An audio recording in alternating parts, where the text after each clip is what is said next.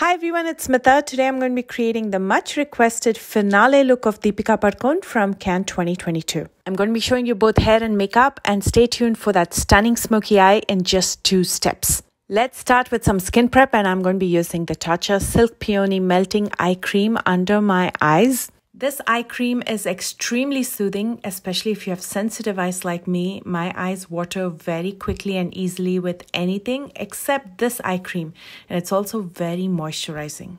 And to hydrate my lips, I'm going to be using the Milani Rose Lip Balm.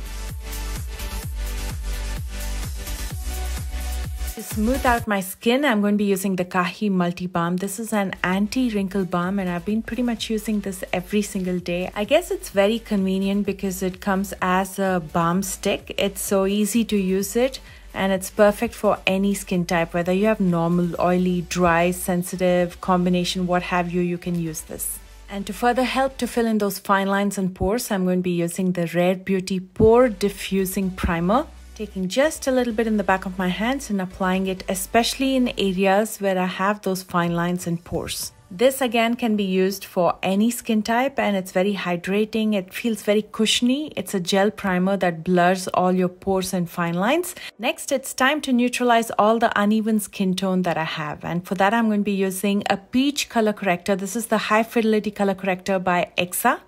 I'm going to be using this in areas where I have those dark circles and dark patches as well as dark spots. And why do you need to neutralize this? Because if you apply a foundation over your dark patches directly, it's going to start looking gray or ashy. For foundation, I'm going to be using the Rare Beauty Liquid Touch Weightless Foundation, and I'm in the shade 360W.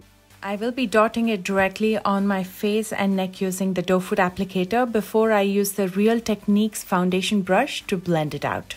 I usually stay away from applying it on my neck till I change into my outfit, but today's outfit is pretty easy because I'm going to be wearing a big pearl choker, so I'm just going to go ahead and apply it on my neck as well. And if you're wondering, I'm about an NC40 with MAC. I love this foundation. It feels almost like a serum. It feels like nothing on the face, but it still gives you beautiful coverage. You can build it up to full coverage with a couple layers. Let's go ahead and add some dimension now that we've perfected the base. And for that, I'm going to be using the LA Girl Pro Conceal. I'm using the shade Dark Cocoa. This comes with a brush tip, so it's very easy to apply it. I'm going to be using this in areas where the shadows form naturally on my face. And again, I'm going to be using the same foundation brush, the Real Techniques one, to blend this out because it's going to have some residue of the foundation, and that's going to mix or combine with this contour and give me that flawless, seamless blend. And to blend out my nose contour, I just like to use my finger. That's the easiest way. You can also use a flat shader brush if you're not comfortable using your finger. Next, to conceal and highlight, I'm going to be using 2 different shades of concealers from Milani, 145 and 135. 145 is a true match to my skin tone, and I'm going to be using this in areas where I have dark circles and also to cover the patches around my nose as well as mouth. Again, try to use a concealer that's a close match to your skin tone to cover up all the dark circles and patches. If you go any lighter, it can look ashy. And after I've blended out this concealer, I'm going to be using the lighter shade, which is 135, to highlight the high planes of my face. And what are high planes? These are features on your face that naturally protrude forward. You can look at your face from the side and see what parts of your face protrude forward, and those are the planes that you can highlight with a lighter shade of concealer. And the reason we highlight the high planes is because it's protruding forward. Light tends to hit and bounce back on those areas first, giving more structure to your face. Especially if there's going to be flash photography at an event that you're attending, light is going to bounce off those areas and make it look more prominent. Using the One Size translucent powder, I'm going to very lightly set in areas where my concealer tends to crease, mostly under my eyes, around my nose as well as mouth. I'm not going to be setting my entire face because we want to go for that natural skin finish look that she has. It's time to lock the base makeup so it doesn't move. So I'm going to be using the setting spray by Benefit Cosmetics. It's the Professional Super Setter.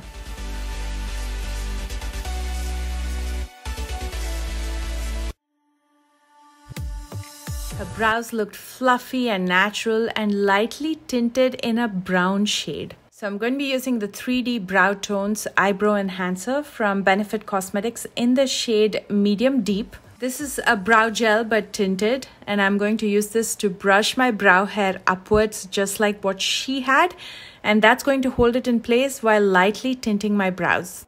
And then I'm going to be using the Precisely My Brow, again from Benefit Cosmetics in the shade 4, to only fill in the sparse areas in the bottom part of my brows. I'm not filling in the top part. While that neatens up the bottom part, it'll still make the top portion of my brows look really fluffy and nice. And to clean up underneath the brows, I'm going to be using the Milani Concealer, again in the shade 145, which is a true match to my skin tone. I'm taking it all the way up to the socket of my eye. What she had is a stunning brown smoky eye and almost like a smudged kohl at her lash line. And we'll be recreating that look with just a couple simple steps. I'm going to start with the LA Girl Pro Conceal in Dark Cocoa, the deeper shade of concealer on my lid as a base. When you use a deeper shade like this for a smoky eye, consider your smoky eye 80% done already.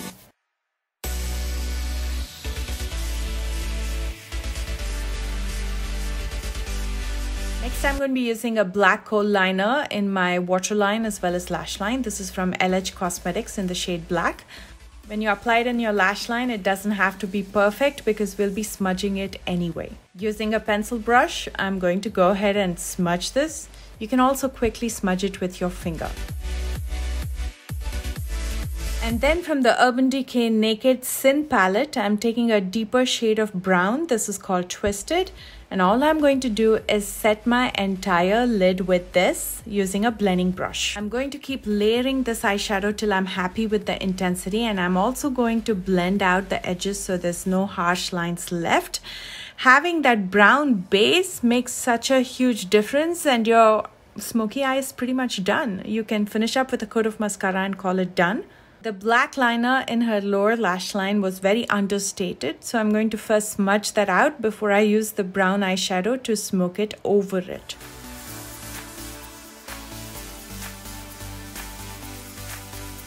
Using the Becca highlighter in Champagne Pop, one of my favorites to highlight the inner corner as well as brow bones.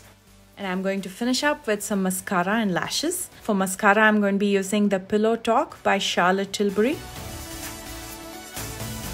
For lashes, I'm going to be using TL21 by Tati Lashes. You can see how these lashes provide the required volume. They wing out and elongate your eyes while not covering the lid space. Especially if you have hooded eyes like me, you don't want to cover that lid space. So try to use something that wings out. And here is the finished look.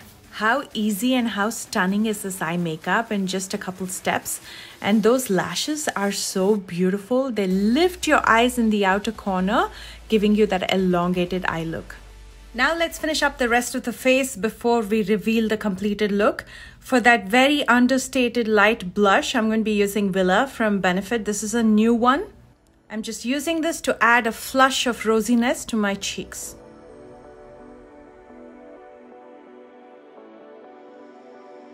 For highlighter, again, I'm going to be using Champagne Pop by Becca. I'm going to be using it on the high planes of my face for the same reasons that I explained before.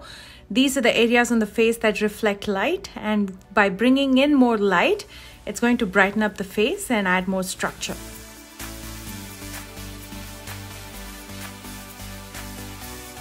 For the dusty rose lip, I'm going to first start with Rock and Rose Lip Liner by Jordana Cosmetics.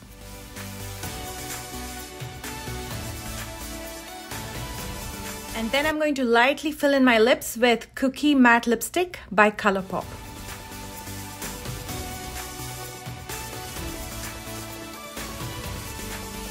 That's pretty much on the makeup. I love the way this turned out. Now for the hair, it's going to be super simple. I'm going to center part my hair, gather all the hair in the back and tie a low bun. It's not going to be a structured bun or anything fancy. I'm just rolling my hair in the back and securing everything with hairpins. And for that sleek hair in front, I'm going to be using some hair wax. I'm going to link everything in the description box below. You'll literally see the magic unfold with this. This is going to take care of all the flyaways and baby hair as well. Last but not least, I got my saree and jewelry on. I'm going to link the jewelry as well in the description box below, so do check that out. And here is the completed look. I hope you enjoyed this video as much as I enjoyed creating it for you. Let me know in comments. And if you like this video, please don't forget to thumbs up. If you're new here, please consider subscribing and do check out the description box for all the products that I used, along with links to my social media in case you plan to follow me there. And I hope you do. I love you guys so much, and I will see you soon with a brand new one. Bye guys.